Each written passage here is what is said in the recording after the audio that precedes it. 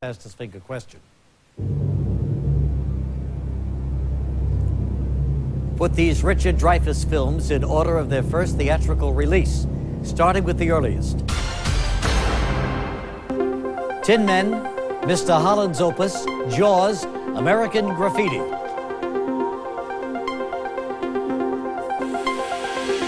All right, time's up, everybody. Let's see the answer in the correct order, starting with the earliest Dreyfuss movie, American Graffiti. Then Jaws. Tin Men, Mr. Holland's Opus. That's the right order. Let's see who did it in the fastest time. The winner is Dan Blonsky from Miami. Hey, Dan, gonna go for another million? Be right back, see how he does.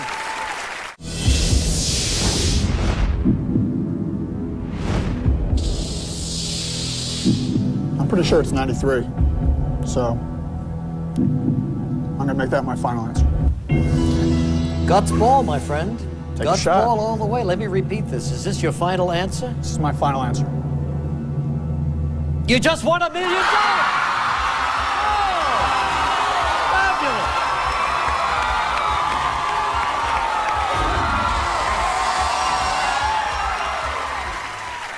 Quite a night. Last January 16th, that's what happened right here in the studio. Your mom came down the stairs.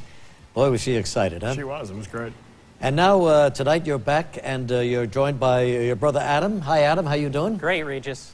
All right. Well, nice to have you back. Thanks. We had a lot of fun with you. I remember you were... Well, you wanted to meet the model Elle Macpherson. That is what I said. Yeah. And could tell by the look on your face you really meant it. And why not? Who doesn't want to meet Elle? But you did hear from her, didn't you? Yeah, I got an autographed picture from her a few weeks ago. What did it say? On the beach. I don't remember exactly what it said. Something like, you know, "Love and Kisses Elle" was how it was signed, though. I don't remember the... That was nice. If it's real. Who do you think sent it to you? It came from New York, so... You're looking at it, baby. You're looking at it. No, I'm kidding. I didn't. It was Elle Macpherson. All right, Dan, it's great to have you back. You know the rules, you know the lifelines, 50-50. Ask the audience, phone a friend. Want to do it one more time? One more time? Let's do it, okay? Let's play Who Wants to Be a Millionaire with Dan Blonsky. Here it is for $100. According to a popular phrase, you should strike while the what is hot. Iron, anvil, hammer, your dinner. Strike while the iron's hot. Yes, the iron is hot, and you're gonna strike. $200. What legendary figure is known for riding naked through the streets of Coventry? Lone Ranger, Headless Horseman, Lady Godiva, Evel Knievel. I didn't know the Coventry part, but I think Lady Godiva is only a naked rider there, so I'll say Lady Godiva. Lady Godiva, the right one, rode naked. $300 coming up. Which of the following punctuation marks looks like a period above a comma? Ellipsis, exclamation point, semicolon, colon. My favorite punctuation mark has always been the semicolon, so I'm thinking semicolon. Yes, it's a good one. Semicolon, the answer. $500. Where is the commemorative statue of the film character Rocky Balboa? Denver, Philadelphia, Jacksonville, Houston. Went to law school in Philadelphia. That's where it is. Right on the Art Museum steps, right? Rocky Balboa. Not the steps in. Oh, okay. We're going for $1,000. Which of the following is a Jewish place of worship? Synagogue, mosque, cathedral, kiva. I think I'd get in trouble on this if I missed it. It's a synagogue. Yes, of course, it's a synagogue. You're right.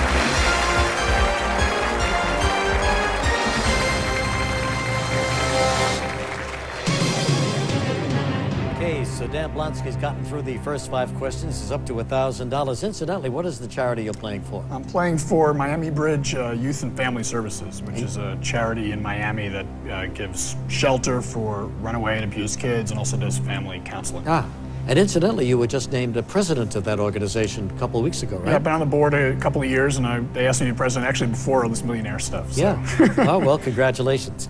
All right, sounds like a good charity. We continue now. You're going for $2,000. Here it is. What is the main ingredient in sauerkraut? Broccoli, cucumber, lettuce, cabbage. I occasionally get crowd on my dog at the ballpark, and that would be cabbage as the main ingredient. Final answer? Yes. Cabbage, the right answer for $2,000. $4,000 right now. On the television series Get Smart, what part of Maxwell Smart's attire doubled as a phone? Hat, shoe, watch, tie.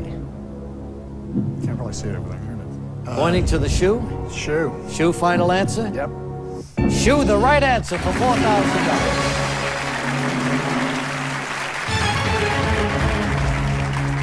$8,000, and still all of his lifelines are with him. Here it is. George Pullman is best known for what improvement to railroad transportation? Sleeping car, standardized gauge, rail brake system, bullet train. George Pullman.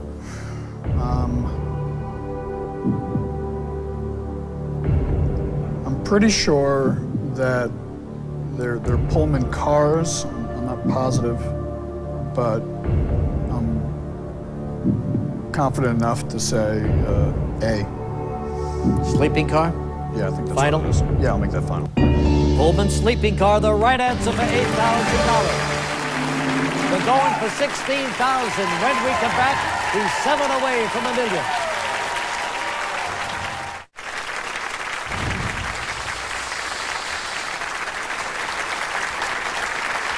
Playing with Dan Blonsky from Miami, Florida, one of our 3 $1 million winners, and became a major celebrity in the Miami area. Was throwing out the first pitch at the Florida Marlins game, and right. The Heat wanted you for a charity trivia event. Right. And you got 5 out of 5 too there, right? Yeah, I hit the sports stuff. I'm good at that. I haven't gotten one yet. No, not yet. Okay, so here you go. You're going for $16,000. All of your lifelines are with you. Just like old times, we're 7 away from $1 million. Let's play.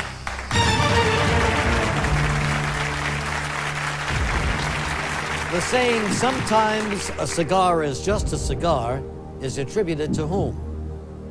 Winston Churchill, Sigmund Freud, Groucho Marx, Andrew Carnegie.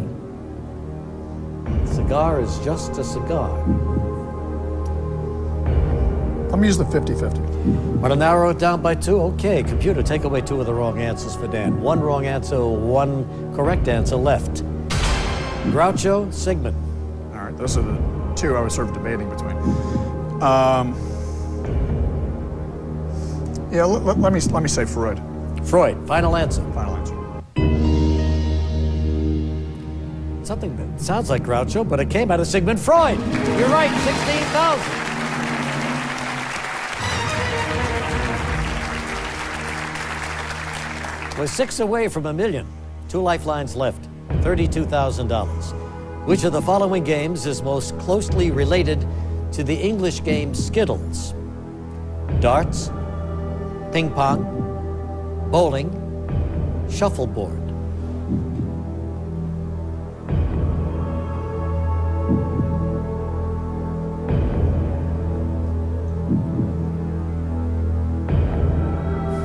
$32 is a big one. Let me ask the audience for some help. Okay, audience, we need a little help here for Dan. On your keypads using A, B, C, or D, please vote now.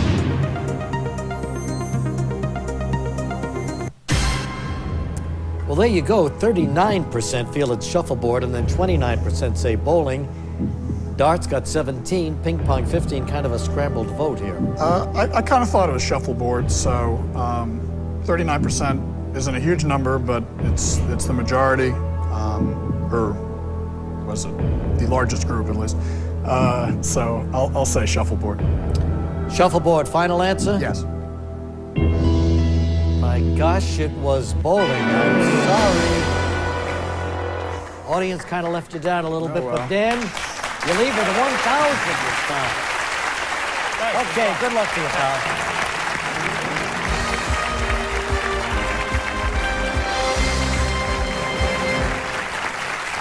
Skittles.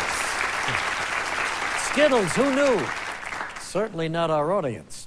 And now we've got to keep on going, so filling Dan Blonsky's seat is our old friend from West Virginia, Doug Van Gundy from Marlington, West Virginia. Remember him?